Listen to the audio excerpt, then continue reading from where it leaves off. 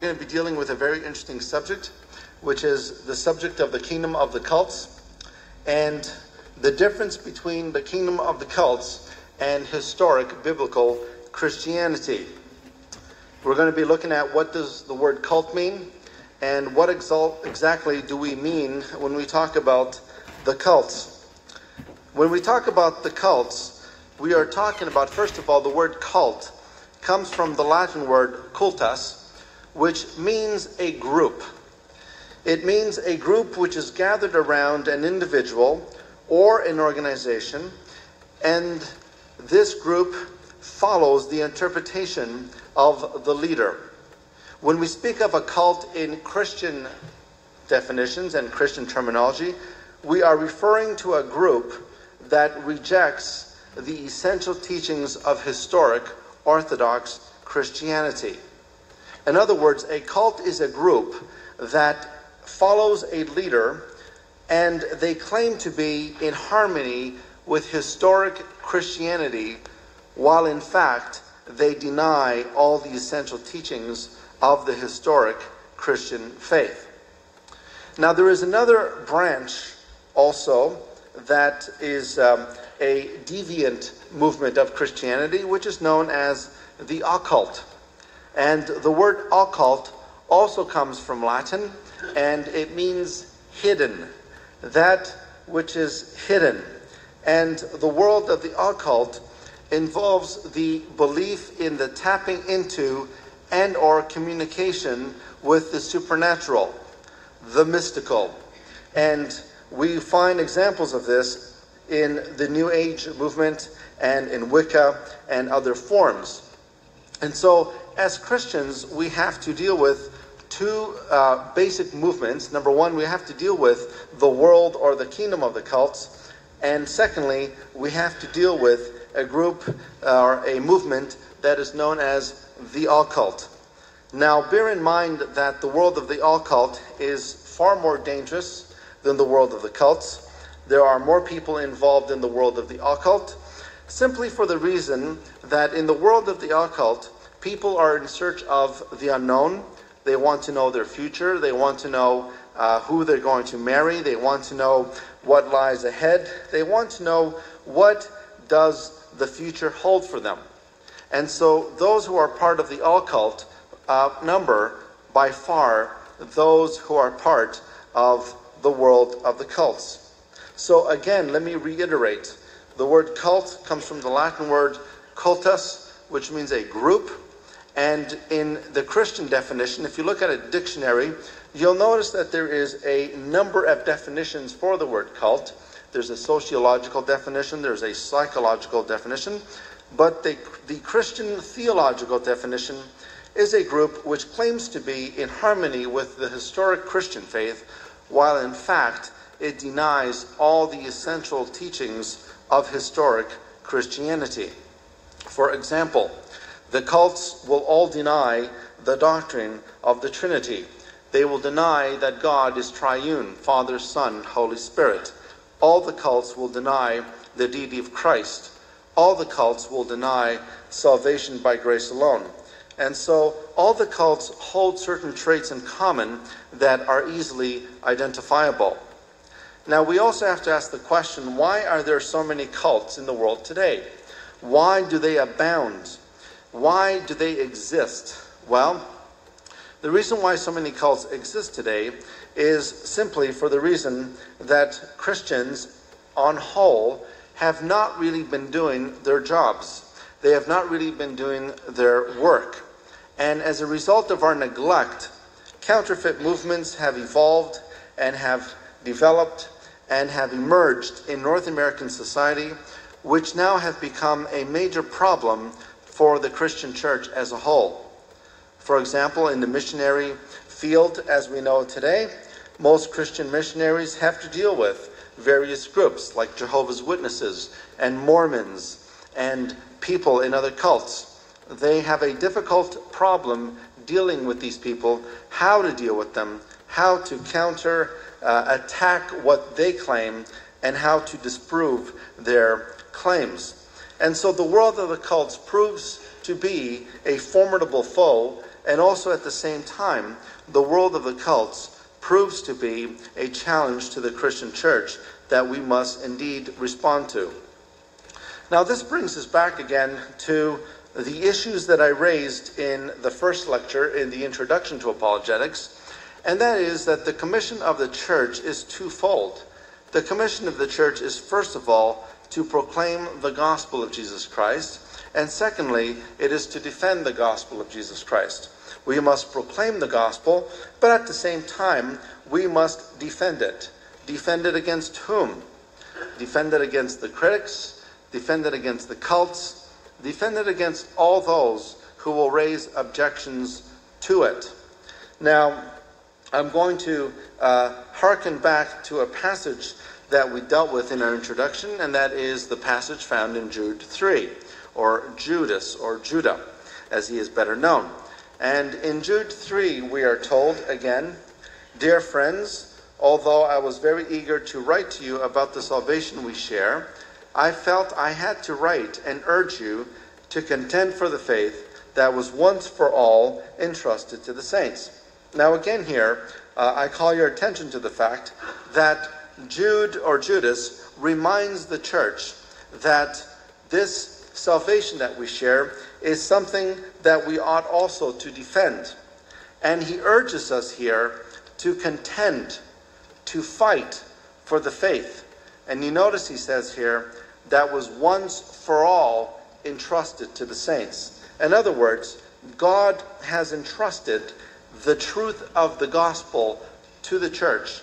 God has entrusted or deposited that truth to our care. And it is the responsibility of the Christian church to protect that faith, to safeguard it, not only against the critics, but also against false teachers and false prophets, and against all those who seek to come against it. Now, in 1 Peter chapter 3, verse 15, which is another passage that we looked at in our introduction, Peter reminds us here as well, "But in your hearts, set apart Christ as Lord. Always be prepared to give an answer to everyone who asks you to give the reason for the hope that you have. But do this with gentleness and respect."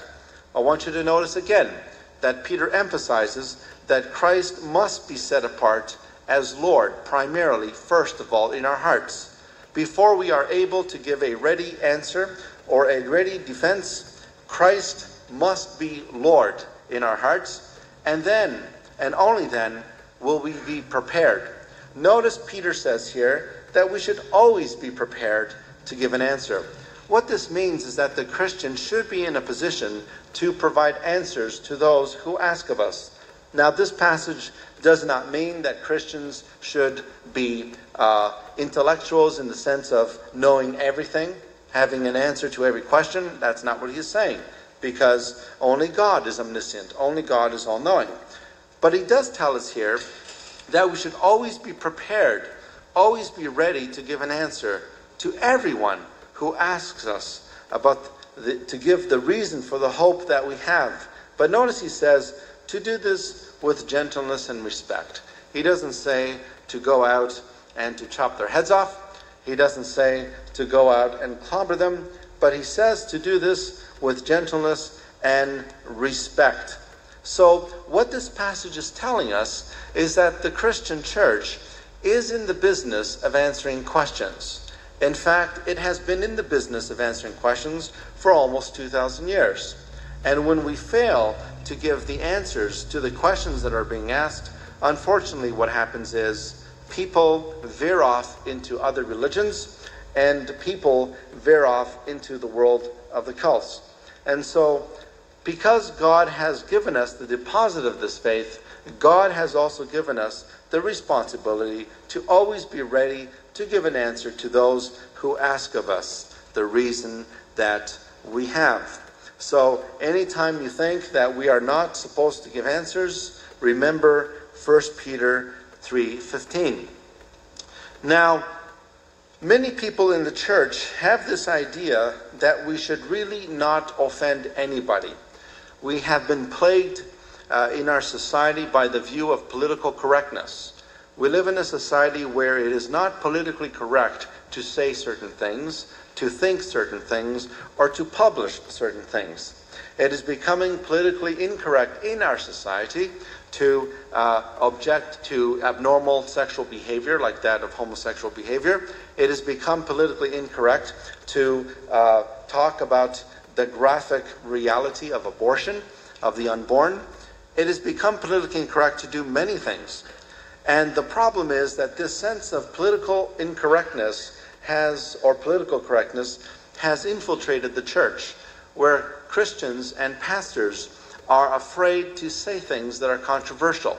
They're afraid to say things that may stir up controversy because they feel that we as Christians must only be loving and we should not be hateful, or we should not hate anything. We should just love, love, love, love, love. And we assume that God somehow is some big love puffball in the heavens, and that all God wants us to do is love. I'll never forget, as a young Christian and teaching my first class, I will never forget the Sunday school director approached me once in front of the whole class and said to me, Tony, I have one major objection against you. And I said, well, we're way ahead of the ball game. What is it now?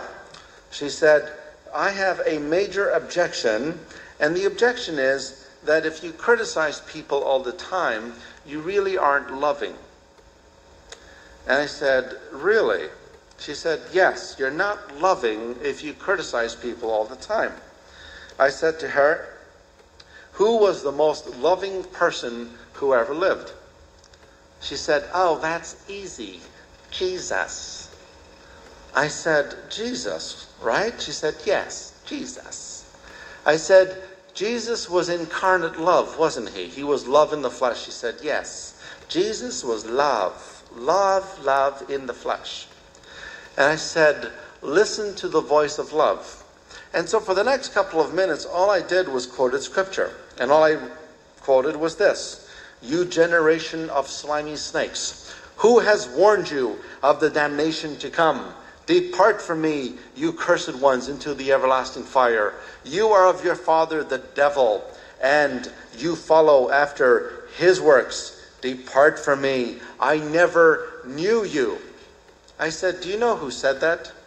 She said, Jesus? I said, yes, Jesus said that. I said, that is the voice of love speaking. But you see, Jesus was not afraid to say it as it was. In fact, that is what had him, that is exactly what got him into trouble in the first place. That is exactly what got him killed. When Jesus came into the world, Jesus said it as it was. You do not give an aspirin pill to somebody who's dying of cancer. And so when Jesus came, Jesus did not say to the Pharisees, you know, we all are teaching the same truth. All roads lead to God. Why don't we just get along? And why don't we just, do the best we can to live in harmony with each other? Of course, that is not the picture we have. John the Baptist himself, the forerunner of the Lord Jesus, was not a politically correct preacher. He came into the wilderness and he came preaching repentance, preparation for the kingdom of God. And when John the Baptist came, John the Baptist addressed the people and said, you brood of vipers, who has warned you of the damnation to come? He who comes after me, he will come and he will purge his barn. He will remove the chaff. He will place his wheat into the barn, and he will burn the chaff with unquenchable fire. And so when John the Baptizer came, he did not come with a message of political correctness. He came with a message of judgment and of preparation for the kingdom of God. And so as Christians, you must also be aware of the fact that we must be prepared to face the opposition of those who oppose us and those who would charge us to be politically incorrect. Because to follow in the footsteps of the Master is to do what the Master himself commanded. Now, the idea that Christians must always love and not hate is purely unbiblical. In Romans chapter 12, verse 9, the Apostle Paul pointed out, love must be sincere. Hate what is evil. Cling to what is good. Love must be sincere. Hate what is evil. Cling to what is good. In other words, how will anyone know your position unless you speak against that which is in opposition to God's revelation? Jesus hated what was evil, and he told his people the truth, even though he knew that by telling them the truth, he would be killed for it. And he loved them enough to tell them the truth, and he sacrificed his life for the truth. It's quite ironic that when Jesus stood before Pontius Pilate, Pilate asked Jesus the question, what is truth? And you will notice in the gospel that Jesus remained silent. Here was Pilate staring at truth right in the face, and he did not even know it. Jesus did not respond because he was the incarnate truth, the one who said, I am the way, the truth, and the life. And Jesus said that everyone who is of the truth listens to my voice. And so the idea of offending people, we as Christians should realize that the gospel is in and of itself offensive. The truth hurts. The truth is offensive. And so if people hate you for telling them the truth, then you should rejoice on the fact that you are in good company, because Scripture tells us that all those who will live godly in Christ Jesus will suffer persecution. Now, there are millions of people trapped in the world of the cults all over the world. And those who are trapped in the world of the occult surpass those who are trapped in the world of the cult. We have a huge mission field before us. Outside our doors, outside the doors of this church building, we have an incredible, vast field of people who are lost and who need to hear the truth of the gospel. 70% of people trapped in the world of the cults came out of the Christian church. That is a shock to many, but it is a reality. 70% of people in the cults came out of the Christian church. Why do they do this? This is in direct fulfillment of what we read about in 1 John chapter 2, verses 18 to 19, where we are told, Dear children, this is the last hour, and as you have heard that the Antichrist is coming, even now many Antichrists have come. This is how we know it is the last hour. They went out from us, but they did not really belong to us. For if they had belonged to us, they would have remained with us. But their going showed that none of them belonged to us. Notice John points out here in his letter that one of the significant factors in deducing that they were in the last hour was the fact that many antichrists had come. Now, the Antichrist is still to come. That is for sure. He will be the final world dictator who will oppose Christ at his coming. But even now, that is in the first century, John is writing that many antichrists have appeared. And he says, this is the reason why we know it is the last hour. Now bear that in mind, because we will return to this. John points out here that these antichrists went out from us. That is, they went out from the church. Why? Because they did not really belong to us. If they had belonged to us, that is the church, they would have remained with us, but their going showed that none of them belonged to us. Now this is very significant because all of the major cults today, whether you're talking about Jehovah's Witnesses, Mormons, Moonies, the Christian Science people, Unity School of Christianity, all of the major cult systems in the world today all came out of the Christian church. All of the leaders of these cults all started from within the nest of the Christian church, and then they went out from it. So please bear that in mind, that the majority of the cult systems in the world today left the fold of the Christian church. Now, Jesus himself warned about the coming of these movements that we see today. He warns us about these movements, and he describes them in quite graphic detail. In Matthew chapter 7, verses 15 to 23, Jesus says this: "Watch out for false prophets. They come to you in sheep's clothing, but inwardly they are ferocious wolves. By their fruit you will recognize them.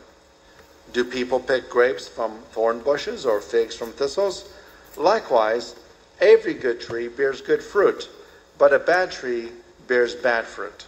A good tree cannot bear bad fruit, and a bad tree cannot bear good fruit. Every tree that does not bear good fruit is cut down and thrown into the fire. Thus, by their fruit you will recognize them. Not everyone who says to me, 'Lord, Lord,' will enter the kingdom of heaven, but only he who does the will of my Father who is in heaven. Many will say to me on that day, 'Lord, Lord, did we not prophesy in your name? And in your name drive out demons and perform many miracles?' Then I will tell them plainly, 'I never knew you. Away from me, you evildoers.'" Now you will notice here in this passage that Jesus uses two graphic details. He speaks of, first of all, sheep and wolves. He says that false prophets come to us in sheep's clothing, even though inwardly they are ferocious wolves. Now this is very important, because what it shows immediately is that there is a sense of deception that goes on here. False prophets come to us in sheep's clothing, but in reality, they are wolves. Now, why does Jesus mention sheep's clothing here? Well, because the sheep, or those who are sheep, are described in Scripture as the people of God. Throughout Scripture, God compares himself to a shepherd, and his people are the sheep of his pasture, or the sheep of his flock. Jesus in the New Testament, in like manner, also compares his disciples or his followers to sheep, as we see in John chapter 10, where he speaks of himself as the good shepherd, and he calls his followers his sheep. Now, have you ever wondered why it is that Jesus always refers to his people as sheep? Why didn't Jesus say, for example, "Feed my giraffes," or "Feed my whales," or "Feed my dogs"? Or why didn't Jesus say, "Feed my chimpanzees"? Why did Jesus say, "Feed my sheep"? Well, the answer is quite clear. God has chosen sheep, the dumbest critters on the face of the earth, to describe his people. His people are like sheep without a shepherd. They are lost without a shepherd. Not only that, but they are absolutely the dumbest creatures on the face of the earth. One sheep will run off a cliff, and the whole flock will run after it. One sheep will stare a wolf in the eyes and do nothing while it is being attacked and devoured. Sheep are lost so much that if a shepherd does not bring a sheep to the proper pasture, a whole flock of sheep will starve itself to death.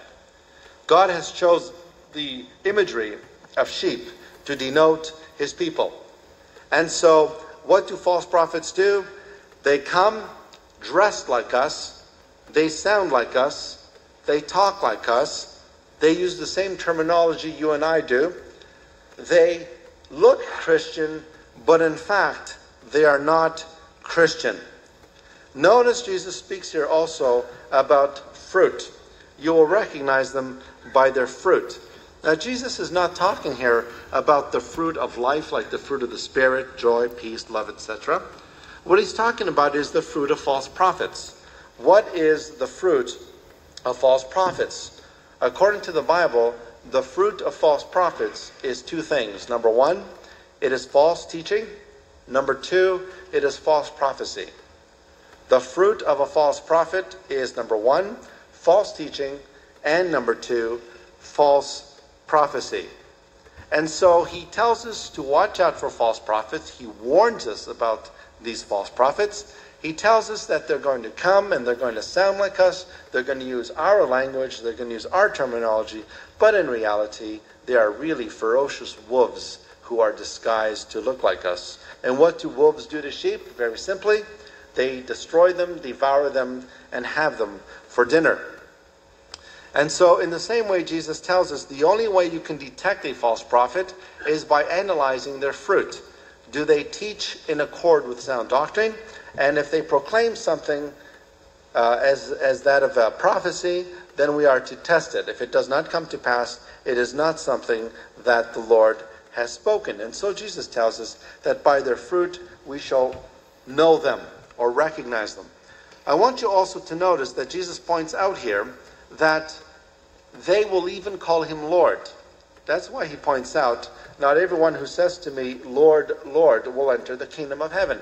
False prophets will give the name Lord to Jesus. But that does not guarantee their salvation, because while they claim that he is, part here is that they deny his identity. They deny who he really is. I want you also to notice something else. He says that not everyone who calls me Lord, Lord will enter the kingdom of heaven, but only he who does the will of my Father who is in heaven. We must ask the question, well, what is the will of the Father? Well, that question is answered for us in the Gospel of John, chapter 6, where Jesus tells us the will of the Father is to believe on him whom he sent, and he will raise him on the last day.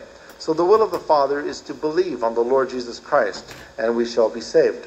I want you also to notice that many will say to him on that day. Now that expression, that day, is a reference to the judgment. And they will say to him, did we not prophesy in your name? Did we not drive out demons and perform many miracles? Now, we must be very, very careful here, because many people today are of the persuasion that if someone performs signs or miracles, somehow that authenticates them. Somehow, if someone performs miracles and casts out demons in the name of Jesus, that means they belong to God and they follow Christ.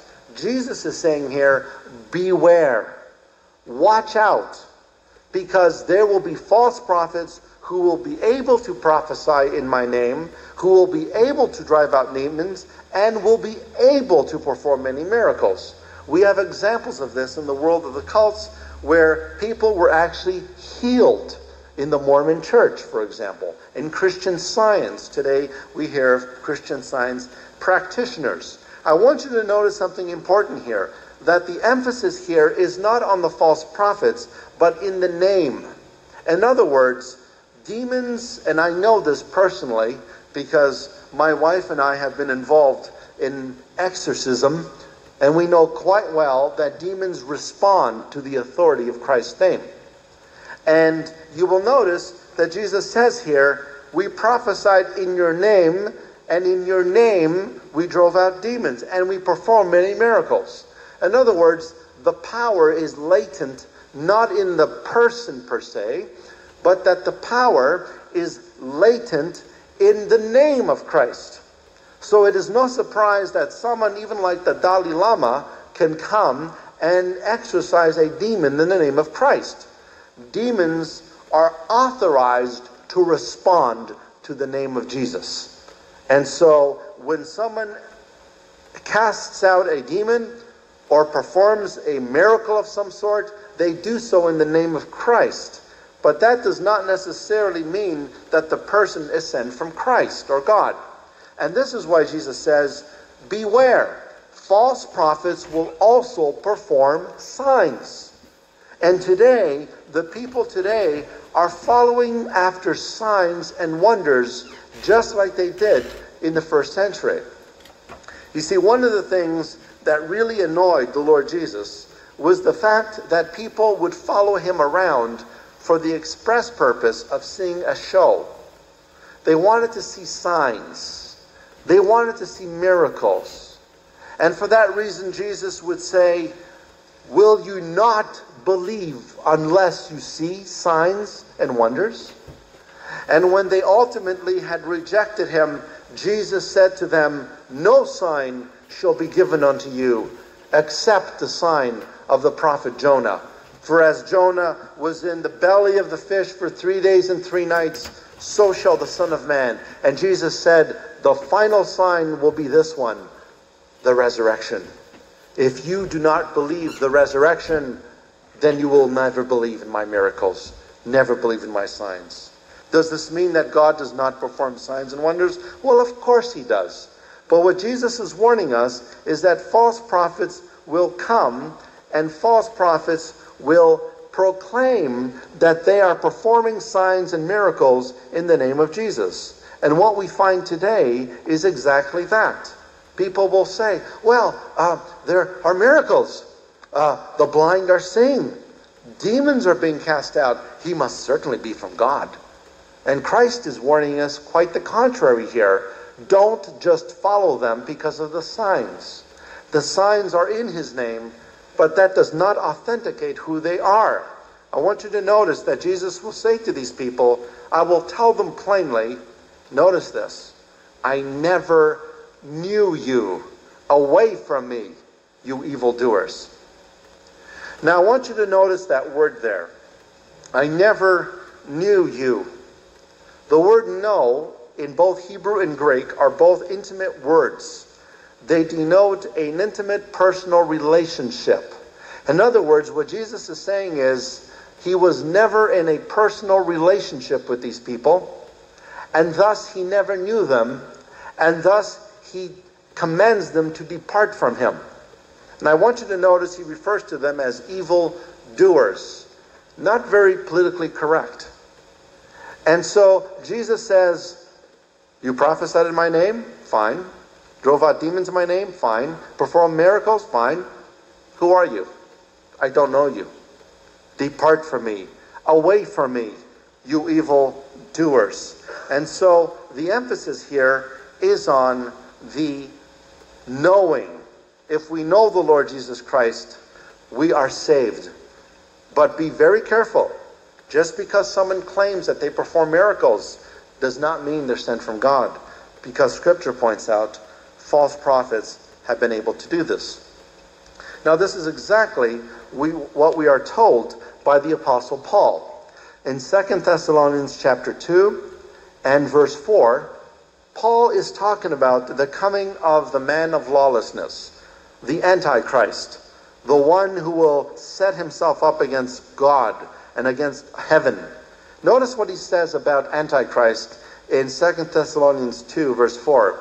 He will oppose and will exalt himself over everything that is called God. And he goes on to point out here that when he comes, in verse 9 of chapter 2, the coming of the lawless one will be in accordance with the work of Satan, displayed in all kinds of counterfeit miracles, signs, and wonders. I want you to notice the 3 words here, miracles, signs, and wonders. But they are all qualified by the adjective counterfeit. In other words, this one who will come in the power of Satan, and he will perform counterfeit miracles, signs, and wonders. In other words, Antichrist and the Antichrists will be able to perform miracles and signs, but they are really counterfeit. What do I mean by counterfeit? You will remember that when Moses was sent by God to appear before Pharaoh, Moses took with him the rod, the staff. And when Moses appeared before Pharaoh, Moses declared unto Pharaoh, thus says the Lord God of Israel, let my people go. And Pharaoh, of course, responded defiantly, who is Yahweh that I should obey his voice? Moses took the rod and threw it on the ground, and it became a serpent. The magicians of Egypt came with their rods, and they threw them on the ground, And guess what they became? They became serpents. Satan counterfeits the works of God. You see, the devil cannot create anything out of whole cloth. He always mimics, counterfeits. He's a copycat. Are there prophets of God? There are false prophets. Are there teachers that God sends? There's false teachers. Are there true apostles? There are false apostles. Are there true shepherds? There are false shepherds. Are there divine miracles? There are satanic miracles. Are there divine tongues? There are diabolical tongues.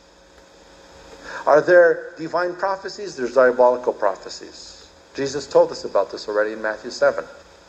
And so what happened in the case of Moses was that the serpent from Moses' rod swallowed up the serpents that belonged to the magicians of Egypt, indicating that the power of God was by far superior to the power of the magicians who were led by Satan himself. You see, the devil always copies God's miracles, always mimics them. Now in Hebrews chapter 2, verse 4, notice the same words are mentioned here, but in this passage, the writer of Hebrews is talking about the signs and wonders that were performed by the apostles, as outlined in the book of Acts.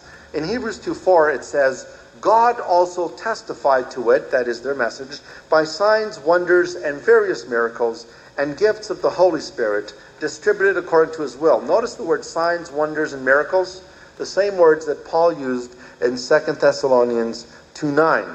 The only difference is Paul qualified them with the adjective counterfeit. Now the Lord Jesus prepared us for all this. None of this should take us by surprise. In fact, when Jesus was approached by his disciples in what is known as the Olivet Discourse, in Matthew 24, we read, as Jesus was sitting on the Mount of Olives, the disciples came to him privately. Tell us, they said, when will this happen? And what will be the sign of your coming and of the end of the age? Jesus answered, watch out that no one deceives you. For many will come in my name, claiming, I am the Christ, and will deceive many.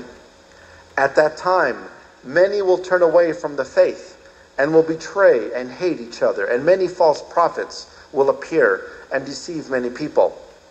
At that time, if anyone says to you, look, here is the Christ, or there he is, do not believe it. For false Christs and false prophets will appear and perform great signs and miracles to deceive even the elect, if that were possible. See, I have told you ahead of time. So if anyone tells you, there he is, out in the desert, do not go out. Or here he is in the inner rooms, do not believe it. Now I want you to notice here that when the apostles came to Jesus on the Mount of Olives, and they asked him what would be the signs that would indicate that his coming was near, I want you to notice that the first sign Jesus gave was not, watch out for wars, nation will rise against nation. No, he did say that, but that wasn't the first sign. Notice Jesus didn't mention pestilences and famines as the first sign, although he did mention that. Notice he didn't mention earthquakes and all these types of things. The very first sign that he gave us was this. Watch out that no one deceives you. Many will come in my name. I want you to notice they come in his name. They will use the name of Jesus. They will claim, I am the Christ, and will deceive many. Many have come throughout history claiming to be the Messiah and have proven to be false. Notice he also says that at that time many will turn from the faith. There will be a great apostasy. They're going to betray, hate each other. Notice he says false prophets will appear and deceive many people. And at that time, people are going to claim that Jesus has arrived. People are going to make the claims that Christ has come, he's arrived, and in fact, they're going to say, here he is, he's here. Or they're going to say, he's there. Jesus says, don't believe it. False messiahs, false Christs, false prophets will appear. Notice how he says they're going to perform great signs and miracles. Just like Paul warned us, just like the book of Revelation warns us, and just like Jesus warned us in Matthew 7. He says that these false prophets would perform signs and miracles almost to the extent that they could deceive the elect of God, if it was possible. And Jesus says again, I've told you ahead of time. If anyone says he is here, he's out in the desert, or he's in here, he's in the inner rooms, don't believe it. If someone says to you, Jesus has appeared in India, don't believe it. Jesus has appeared in China, don't believe it. Jesus is in Brooklyn through the Watchtower, the Jehovah's Witnesses, he's working through them, don't believe it. Jesus appeared to Joseph Smith in the Mormon Church, don't believe it. Jesus is in Rome, don't believe it. He is here. He's in the inner rooms. He's in the Blessed Sacrament. Yes. He is here physically. No, don't believe it. Jesus said that his coming would be like lightning. It would flash from the east to the west and it would be visible, just like the lightning is visible. I want you to notice that the first sign Jesus gives is false prophets and false messiahs. We have seen a plethora of false Christs throughout history. David Koresh claimed to be the Christ. Jim Jones claimed to be the Christ. Even the Lubavitch movement among the Jews said that Rabbi Schneerson was the Messiah. As far as I'm concerned, Rabbi Schneerson died and he did not rise the third day. He's still dead. He is not the Messiah. He was not born in Bethlehem. He was born in New York. The Messiah had to come from Bethlehem. He had to die. He had to rise again. He had to suffer a torturous death. He had to be cut off. He had to be judged by a false court. He had to be buried with the rich. None of these things can be fulfilled by anyone else except Yeshua HaMashiach. Baruch Hashem, blessed be his name. So here in this passage, we are told here, I want you to notice in this passage of Matthew 24 alone, Jesus warns us 4 times. I want you to notice the word deceive appears 4 times. He says, let no one deceive you. Many will come in my name, claiming I am the Christ. They will deceive many. Many prophets will appear and deceive many people. And that false Christs and false prophets will appear, perform great signs and miracles to deceive. Deceive, deceive, deceive. That's the key word here. He repeats it 4 times in this passage alone. Now, you have to understand that when Jesus tells us something once, it is important. If he tells us something twice, it is emphatic. We have to pay attention. If he tells us something 3 times, you really better open up your eyes and see what he's trying to tell you. If he tells you something 4 times, you need a psychiatrist if you don't know what he's trying to tell you. 4 times. Deceive, deceive, deceive. In other words, the one sign that Jesus gave us that would indicate the proximity of his coming would be the multiplicity of false prophets and false teachers on the earth. That is the sign.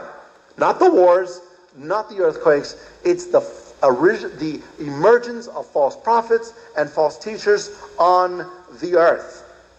And so, in this passage alone, Jesus warns us, beware, false prophets will come. False messiahs will come. They come to you in various forms. You'll see them on street corners. They will come to your door on Sunday mornings to keep you from going to church, or on Saturdays. And they will say to you, we are members of God's kingdom. We come to proclaim to you Jehovah's kingdom. Or they will tell you, we are members of the Church of Jesus Christ, of Latter-day Saints. We're Christians because we use the name Jesus. Well, you see, you can't be a Christian, Latter-day Saint, former-day saint, or present-day saint if you deny Jesus Christ. And all the cults do that. All cults have 5 common traits. That is in your handout. Number 1, all cults claim that they are the exclusive way to salvation. In other words, you have to be part of a cult. This is under the handout, World of the Cults. You have to be part of a cult in order to be saved. In other words, if you're not part of Jehovah's Witnesses, God will destroy you at Armageddon. There is no truth outside of the Mormon Church. You have to be part of the Mormon Church.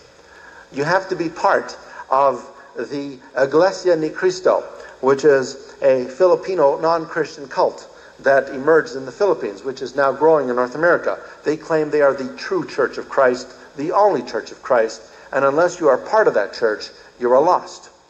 There are all claims that these cults make, but the one claim they make is that they are exclusive to salvation. You must be part of the group to be saved. It's either our way or the highway. And so all cults teach exclusive access to truth and salvation. You must be part of the group. But notice how this differs from Christianity. In Christianity, notice where salvation lies. In John 14, verse 6, Jesus answered, I am the way and the truth and the life. No one comes to the Father except through me. I want you to notice that salvation in Christianity is not based on a church.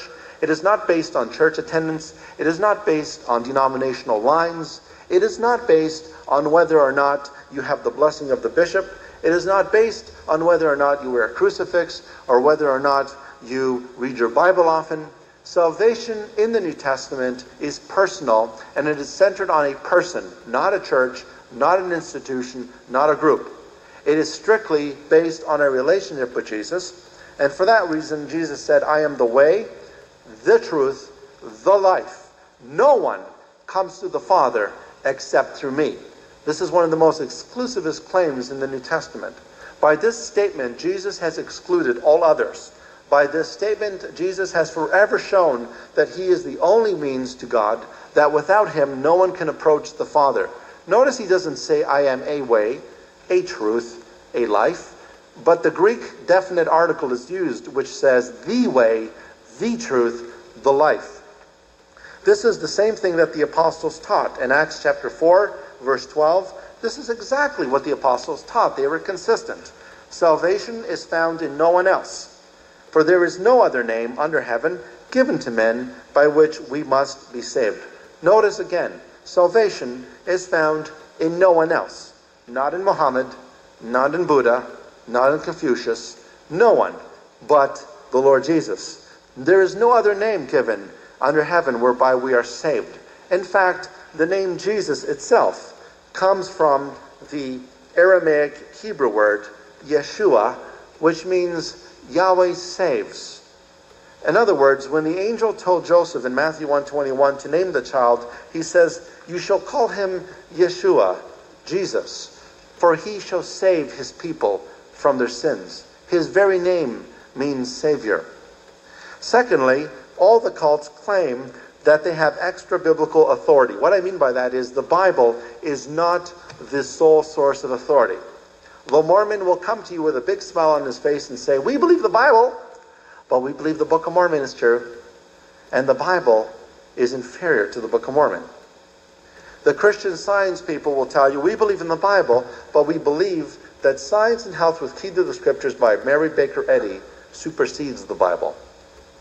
You ask the Moonies, they'll say, oh yes, we believe the Bible, but we believe in the divine principle written by Sun Myung Moon. You talk to the Jehovah's Witnesses, we believe in the Bible, their translation of the Bible, but they cannot understand the Bible without the literature and the books of the organization.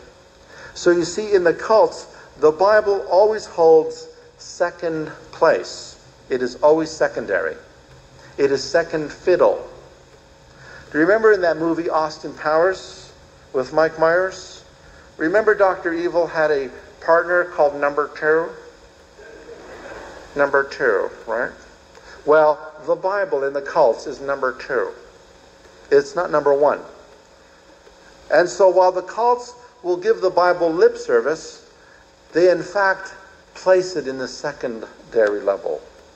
They don't consider it to be authoritative in the supreme sense. What I mean is, it doesn't judge their books judge the Bible. That's why the Mormon will read the Book of Mormon and the other books infinitely more than they will the Bible. And they will tell you to your face that the Bible has errors in it and it cannot be trusted. But to the Christian, the Bible is the sole rule of faith and practice. 2 Timothy 3:16 is very clear. All Scripture is God-breathed. It is worthy and suitable for teaching, correction, rebuke, so that the man of God may be totally furnished to do all good works. very clear. To the Christian, the Bible is the supreme rule and authority. To the law, to the testimony, Isaiah 20 says, if they do not speak according to this, it is because there is no light in them at all. Number 3, they all claim to be the restoration of the truth. All the cults will tell you at one time Christianity went into darkness, that the true faith disappeared from the earth, and God called them to restore the truth. So they will tell you, the Mormon will say, in 1830, God called Joseph Smith to restore the gospel. Jehovah's Witnesses will tell you Charles Taze Russell was chosen in 1879 to restore the truth that was lost. Sun Myung Moon will tell you that in 1954, Jesus Christ appeared to him and told him to restore the truth that was lost for 2,000 years. All of the cults claim that they are the restoration of the truth. In other words, at one time, the church disappeared, and they have restored it. They are the restoration. That's why the Mormons call themselves the Church of Jesus Christ of Latter-day Saints. Now, in the Bible, of course, this is simply nonsense. In the Gospel of Matthew, chapter 16, and in chapter 28, when Peter had confessed Jesus to be the Messiah, the Son of God, Jesus said to him, I tell you that you are Peter, and on this rock I will build my church, and the gates of Hades will not overcome it. That was a promise that Jesus made.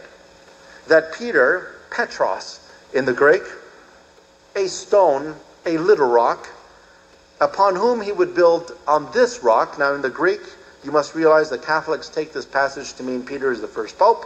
That's not what the Greek says. The word Peter is Petros in the Greek. And Jesus said, on this rock, that is the Greek word Petra, is a feminine noun. He's referring to himself. He is saying, Peter, you are the first who can make this confession. You are that first living stone that he would later write about. And upon this rock, the rock of ages, I will build my church. This is the first place in the New Testament that the word church appears. I will build what I will call my church. The Jews had rejected him.